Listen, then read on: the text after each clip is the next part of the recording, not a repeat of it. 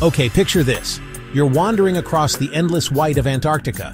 Pure ice, pure snow, nothing but blue sky biting wind. And then, out of nowhere, you see a waterfall gushing out of the glacier. And it's bright, blood red. Yeah, you heard me. Blood red. This isn't a horror movie. It's real. It's called Blood Falls, one of the weirdest natural wonders on Earth. The first explorers who saw it over 100 years ago, they were just as freaked out as you'd be. Imagine stumbling on that in the middle of nowhere.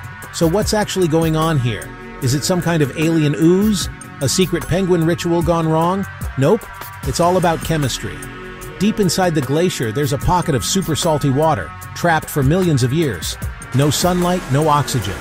Kinda like a time capsule from ancient Earth. Now here's the wild part.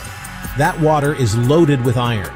When it finally escapes and hits the air, the iron reacts with oxygen, just like when metal rusts. That's what gives Blood Falls its insane rusty red color. It's basically the world's biggest, coldest science experiment happening right in front of your eyes. But here's what really blows my mind. Scientists found tiny, ancient microbes living in that salty, iron-rich water. They survive without sunlight, using iron, using sulfur. That's not just cool. It means life can exist in places we never imagined, maybe even on other planets. So next time you see a photo of Blood Falls, remember, it's not a crime scene, it's not Photoshop, and it's definitely not a portal to another dimension. It's just nature, being way, way weirder than fiction. Would you ever want to see Blood Falls in person? Or is that a little too creepy? Let me know in the comments.